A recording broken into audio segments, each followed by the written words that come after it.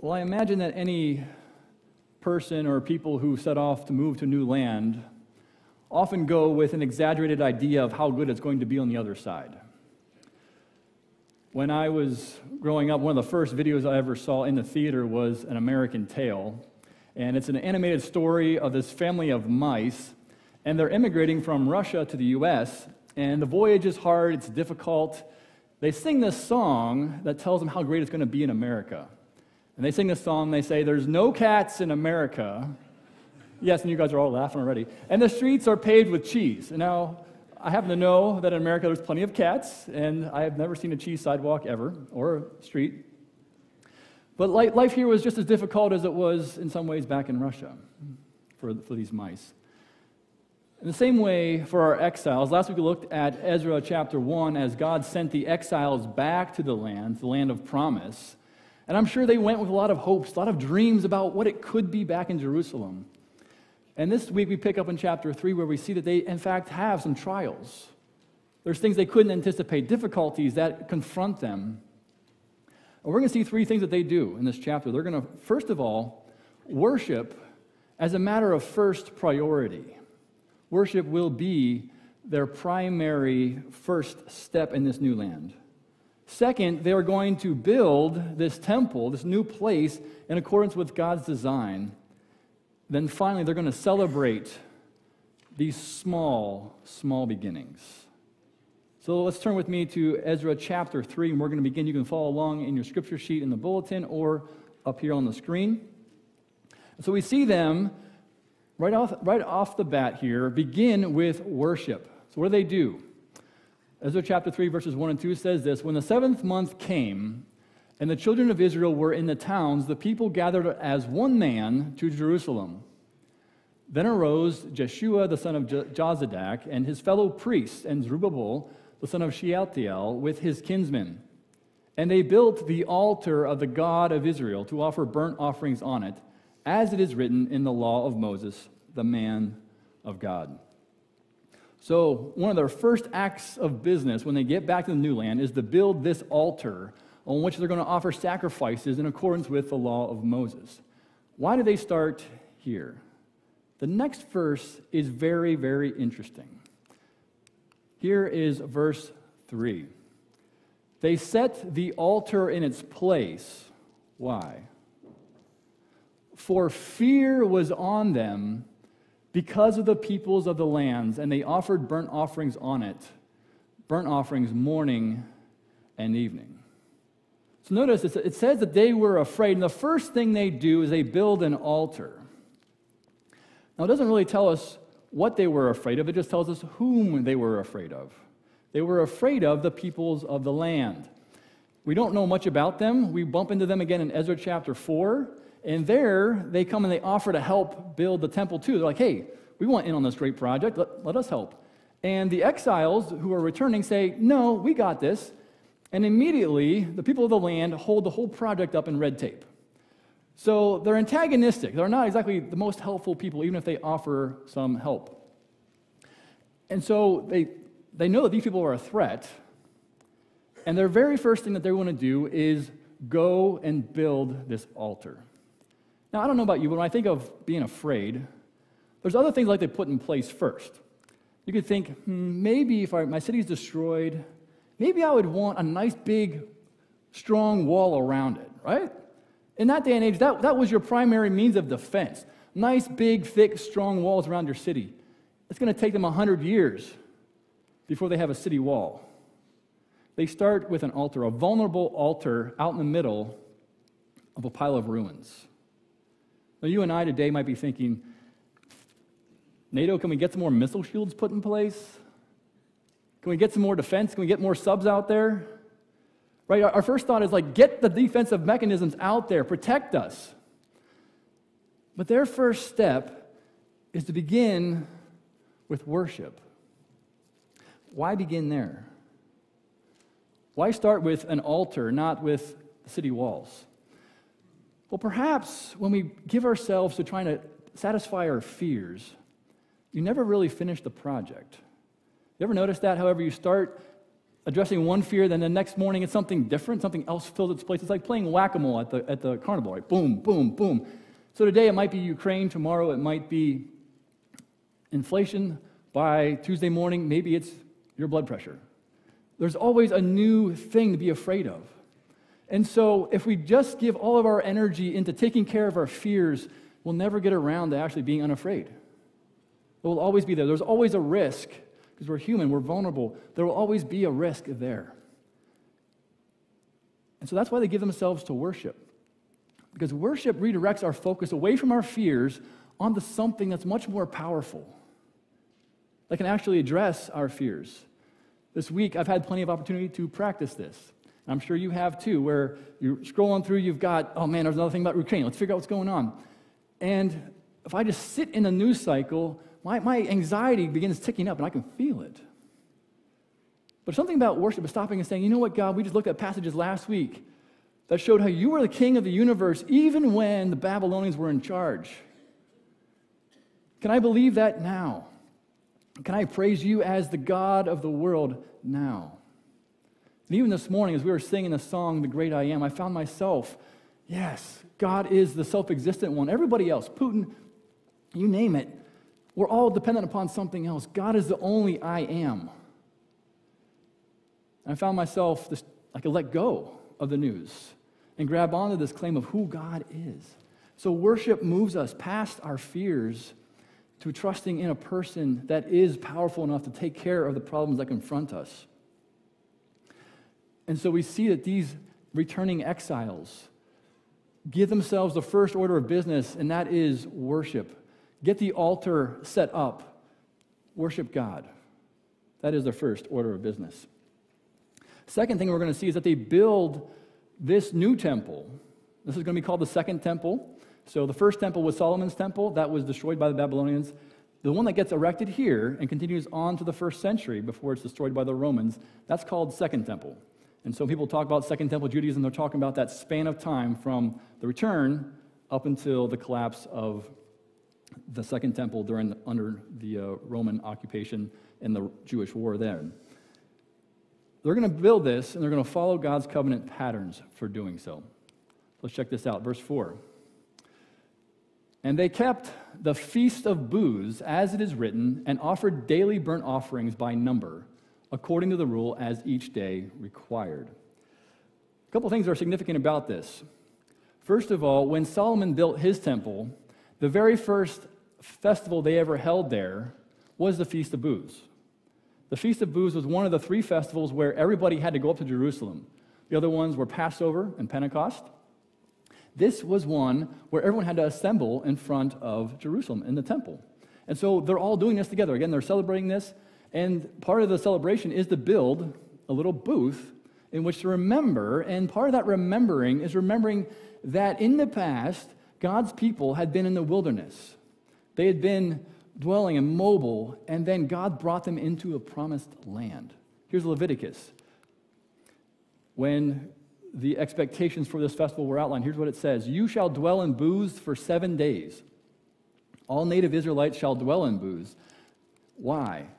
That your generations may know that I made the people of Israel dwell in booths when I brought them out of the land of Egypt. I am the Lord your God. And so here's this new experience for the people of God. They've come out from the Persians, being sent back to their land to rebuild their their temple, their land. And that sounds a lot like what God did in the past when God brought them out from underneath the Egyptians. He brought them into the promised land so they would live there and dwell and plant their vineyards. And once again, God is bringing his people out of a foreign land back to their home. And so this is a beautiful picture. You can imagine this is the first festival that they get to hold, is this festival of booths that reminds them of what God has done in the past, and also just frames this experience that they're having together. Like God is this powerful God who can liberate us from the clutches of the foreign empires. And he can even fund his own temple project. So returning back to chapter 3 in Ezra, it says this, and after that, the regular burnt offerings, the offerings of the new moon, and all the appointed feasts of the Lord, and the offerings of everyone made a freewill offering to the Lord. From the first day of the 7th month, they began to offer burnt offerings to the Lord. But the foundation of the temple of the Lord was not yet laid. So again, they've started the sacrifices even without a foundation to this new building in existence. They then begin work on this new temple. And it says they gave money to the masons and the carpenters, and food and drink and oil to the Sidonians and the Tyrians to bring cedar trees from Lebanon to the sea, to Joppa, according to the grant that they had from Cyrus, king of Persia. And so the same materials that they used in the first temple, they go and acquire for the second temple. Solomon used the cedars of Lebanon to build that first one. They also go and they buy them. Now, for many years, I believed cedars of Lebanon were these big, tall, majestic trees like the redwoods out in California. And I thought, man, they're just going to be these huge, massive things. And so when we went to Lebanon a few years ago, I was like, I have to go see these things. And I was disappointed in that they weren't really these tall, majestic trees. They were these short, squatty trees. They live on top of a mountain, and because of the wind, snow, and ice and things in the wintertime, they break off. And so their height is actually not very tall. What they do is they grow wide and fat. And so here, I'm trying to hug one, and as you can see, I'm not succeeding. This is one of the older ones, and I think it was a couple thousand years old. So that probably was around during this time. Somehow it escaped the loggers, and I was able to give it a big hug, or at least a partial hug in that picture. But these trees are still beautiful. They're just different than how I imagined them in my feeble imagination. And so they go and they acquire these cedars. And there's a prophecy that's beautiful from Isaiah that anticipated this moment when the glory of Lebanon would return back to Jerusalem. Here's Isaiah 60, verse 13. The glory of Lebanon will come to you, the pine, the fir, and the cypress together. To adorn the place of my sanctuary, I will make the place of my feet glorious. And so here they are. Again, this temple project's been funded by Cyrus. They're coming back. They're acquiring these beautiful trees, building it again just as the first one was built. So we've seen a couple different things. We've seen that they worshiped as a first priority. We've seen that they've been building it according to God's design. And here, they continue, again, worshiping and building this together. Now, in the second year, after they're coming to the house of God at Jerusalem, in the second month, Zerubbabel, the son of Shealtiel, and Jeshua, the son of Jozadak, made a beginning, together with the rest of their kinsmen, the priests and the Levites, and all who had come to Jerusalem from the captivity. They appointed the Levites from 20 years old and upward to supervise the work of the house of the Lord. And Jeshua, with his sons and brothers, and Kadmiel and his sons, the sons of Judah, together supervised the workmen in the house of God, along with the sons of Henadad and the Levites, their sons and brothers. The Levites and the priests were the ones in charge of the temple, and so it's not surprising that we see them here being the primary builders of the temple. They're the ones involved with building this new structure to worship God. And what we've seen is that they worship God even before this temple is even built. And what it suggests is that buildings, while they're definitely fun and they're definitely helpful, they're not essential to the worship of God himself. And so while it is very helpful to have the worship band up here every Sunday, during 2020, in the pandemic, we met outside and worshiped God. Because you can do it in a building like this, but you can also do it outside. A building is not essential to the worship of God. They were worshiping regardless of whether they had a building in place. Even they didn't have a foundation at this point in place. And so the worship happens even before the building begins. And so they're building this structure. They're excited about the work. And then we see that they begin to celebrate small beginnings because they only build a foundation. And they decide, we need to celebrate this. So check this out.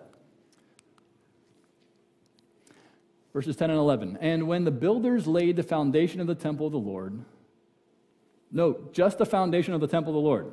You got that? The priests in their vestments came forward with trumpets, and the Levites, the sons of Asaph, with cymbals to praise the Lord according to the directions of David, king of Israel. And they sang responsively, praising and giving thanks to the Lord. Here's what they sang. For he is good, for his steadfast love endures forever towards Israel. And all the people shouted with a great shout when they praised the Lord, because the foundation of the house of the Lord was laid. So we're going to look at three different aspects of this celebration. The first thing that we see is that they're celebrating something about God, that God is faithful, that he has steadfast love. In Hebrew, this word is kesed. And scholars have done a lot of work trying to figure out what does this term capture. And so there are times in the Old Testament where it seems to mean faithfulness, that God holds up his end of the bargain, that when he makes a covenant with Israel, he doesn't betray them. At other times, kesed seems to capture this idea of mercy, that God extends mercy. When his people are unfaithful, God is still faithful. God still rescues them. So here they are, right? Part of their history we looked at last week was that Israel had rejected God's covenant, and as a result, God removed them from the land. And now here they are, receiving God's mercy. God's bringing them back. Do they deserve this? No. They have not been faithful, and yet God's going to take them out of this foreign empire, put them back in their land, have this new temple funded by a foreign king. That's God's mercy. And part of what they celebrate here is that God has been overly merciful. Yes, they're not past the foundation, but they've seen God's faithfulness, God's steadfast love at work. And I think this is an invitation for you and I to celebrate God's faithfulness, his steadfast love, wherever we experience it. To not hold those stories in. Philosophers identify our current time as a secular age. And what that means is that when you turn on the news or listen to talk radio even, oftentimes what you're not going to hear about is God. And so that place of what the divine is doing, what God is doing, usually does not get talked about. We talk about what we're doing, human actors, governments, all those things. We talk about those things. And so after a while, what happens, I think, and I find this happening to my own heart, we can begin to believe that it's just humans here. That really, since we suspend talking about God elsewhere, we begin to think, well, maybe it's just us. And one of the things that we need, and I find myself yearning for, is knowing those places in the world where God is at work. I want to know those places because our society, our culture doesn't help us identify those things. And one of the things that celebration can do is it helps each other identify, oh, that was God. Oh, this is something I've wanted for a long time, couldn't manufacture on my own, and God just did this. And so celebrating, telling the stories about where God's been at work, that helps others begin to say, wait, it's not just me. It's not just my effort. God's grace and mercy are active here. And one of the things we do encourage people, as we're doing PBJ, to do is to tell the stories. Not because you're somebody great, but simply because you've witnessed a place where God has been at work. Because that encourages our hearts. We need to know that God is here. It's not just our savvy invitations. No, we need to know that God is calling people to himself. And so as they stop and then they celebrate this beautiful thing that they've observed, they want to remind themselves, and they help their community see, hey guys, don't just think we're lucky. This is not just luck and good fortune. This is God at work in our world, moving in Cyrus's heart to bring us back to the land. Let's not forget that. And so they celebrate, first of all, God's faithfulness. The second thing they celebrate is the completion of a foundation. Now, I don't know about you, but foundations are not very exciting to me. If you've ever been on a building project, it's like the foundation is done, it's like, okay, where's the rest of it? Like, we're supposed to have a big building here. And so they complete the foundation, and it's like, all right, party time. Like, wait, what? Seriously, we're going to cover this stuff up with something better. And so it can be shocking that they start and they celebrate the foundation. A part that's, yes, important, but it's not going to be the part where you go and worship God in the future. This is just the substrate to all of that. Why start there? Well, part of celebration is that if we don't stop and celebrate, we're always going to wonder, when is that point? Because in our productively driven world, as soon as you get one project done, guess what? There's more in the way. You got to go to the next one. And if you never stop and celebrate a completion of a task, it just feels like we're gerbils on a wheel, just going to the next thing. And celebration helps mark a thing got completed. We had a major win. And so one of our staff team's norms that we're trying to encapsulate is to celebrate, to stop and say, hey, team, we just accomplished something. We just had VBS. That was great. Trying to mark those moments where we've accomplished something together.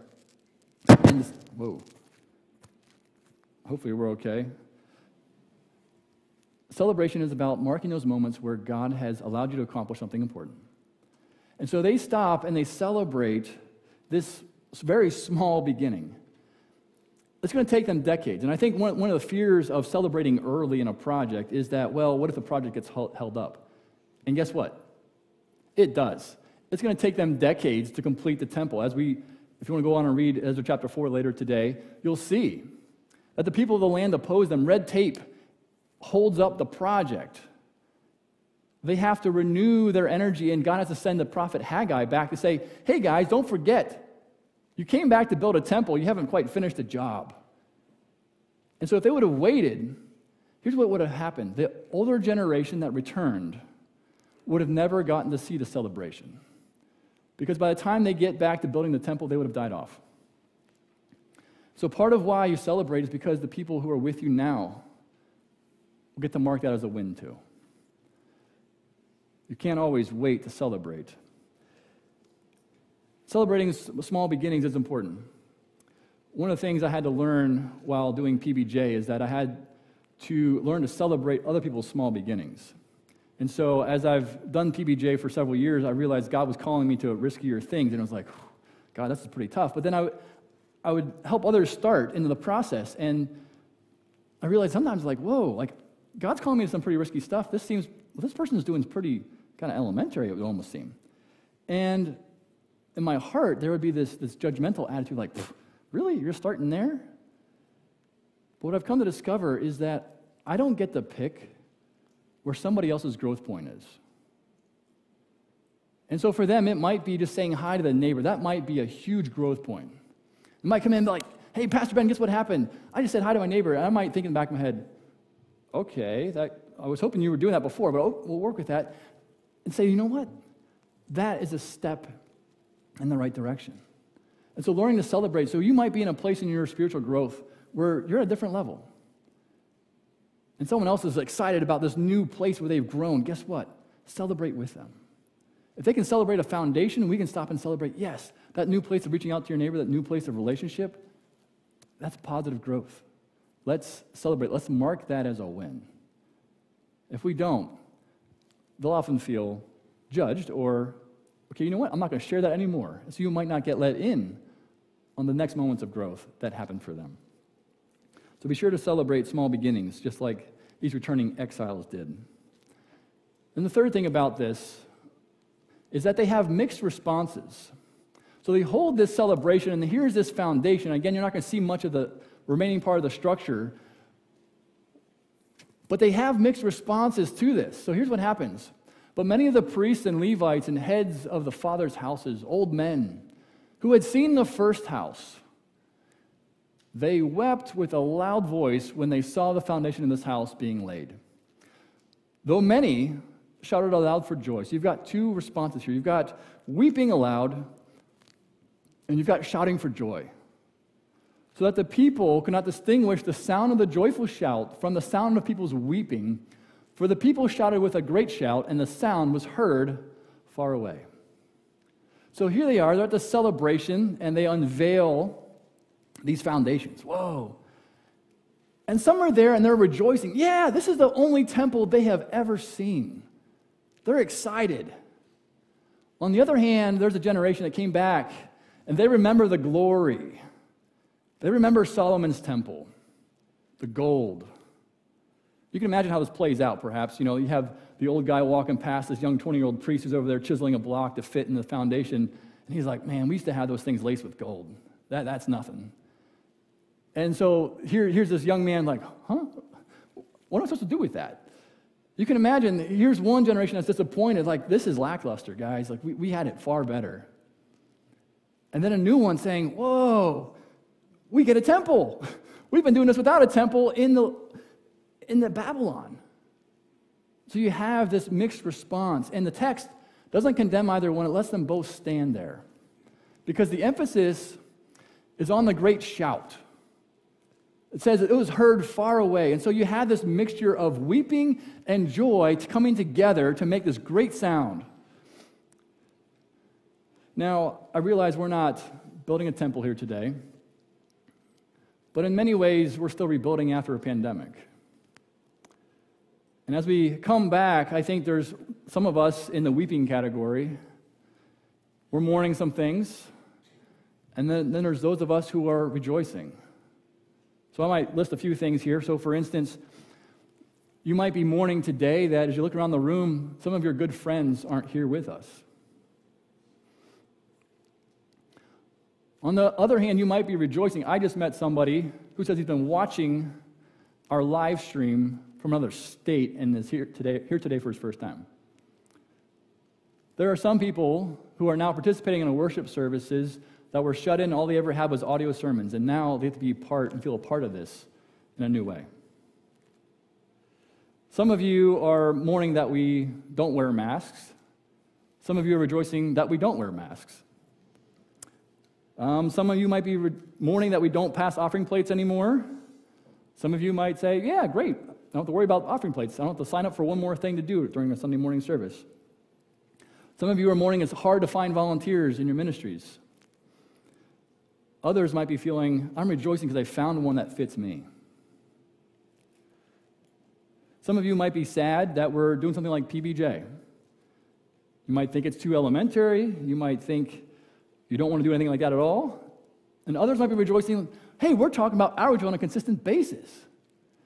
And so as we look around our room, I'm pretty sure we've got people who are weeping and rejoicing over a whole bunch of things. And the challenge for us today is to make space for each other to be there. To make space for the person to mourn, because there's been things that have been lost. But there are new things too. And the temptation is to make sure everyone else is feeling what we're feeling. But how can we hear from each other today? Those who are weeping, those who are rejoicing. So I'm going to ask you to do something that's pretty crazy. I had a teaching methodologies teacher one time who said, don't be afraid to be a fool for the Lord's sake. So I'm going to do that today. So here's what I'm going to do. I'm going to invite you all to stand up.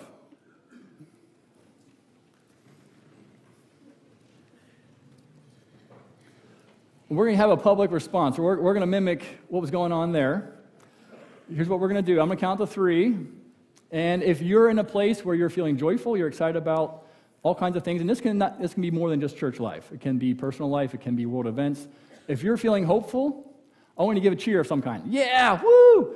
All right, so that's one response if you're over there. If you're over here in your morning, you're like, man, it's just heavy.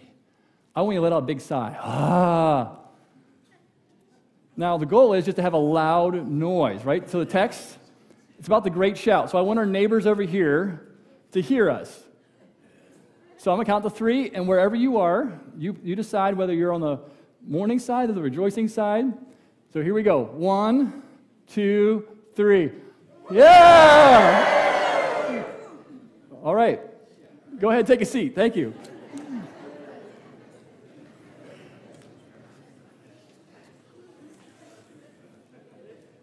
So they had this mixture of rejoicing and weeping together. And that was part of that community. And they had to make sense of how they were going to move forward in the midst of that. And so what I invite us to do today is just make space for someone who's in a different place than you are. To give them freedom to be mourning or to give freedom to be rejoicing. At the same time, there are also exciting things that have happened in the past couple of years. So those of you who drive in through Blazier Drive, you might have noticed a set of white new buildings taking shape over here. They're finally inhabited. As of February, they've opened up. It's called Ashton Commons, and I've been in conversation with them. And I was really shocked. My first meeting, I went there and I thought, okay, I need to ask this, kind of like the sales tactic, say, how can we help you? And the director actually said, how can we serve your mission? And I was like, that's not the question I thought I was going to be asked today. They're very open to having us come and hold a service there. We look forward to seeing what God has brought to us, to our doors. There's been years I've been praying and asking God, what does it look like to love people in our community?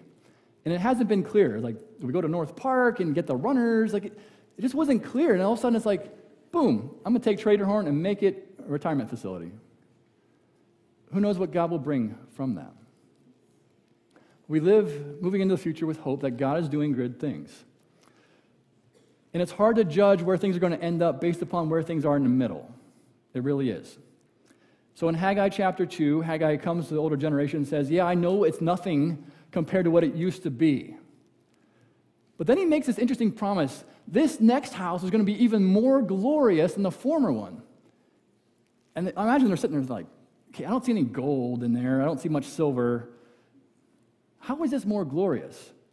The other interesting thing about that prophecy is that we never have an indication or a narrative story of God's glory filling that temple like we do with the first temple and the tabernacle. So, how is it more glorious? Unless, of course, there was a time when a young man would walk in there, one whose glory was as the only begotten Son of God. And he would go into that place and call it his Father's house of prayer. Maybe the glory wasn't just this light falling upon him. Maybe it was actually a person who was going to go and walk into that same space. And God would come home to his people. You see, that house would be more glorious because Christ would walk in it. He would grace it with his presence. And so it's hard to know in the middle of a story where you're going to end up. And even those who are weary and mourning the loss of what that first temple was could anticipate the future glory that the second temple would get to house one day. Will you pray with me? Our Father, we're in all kinds of different places. We're mourning what's happening on the geopolitical scene. We could be excited about new opportunities. Lord, I pray you'd give us space to hold each other. For those who are sad, Lord, help us hear their sadness. For those who are rejoicing, Lord, help us have the ability to rejoice with those who rejoice. Be with us now, Lord. Help us see the opportunities in front of us. Be with us, dear Father, in Jesus' name. Amen.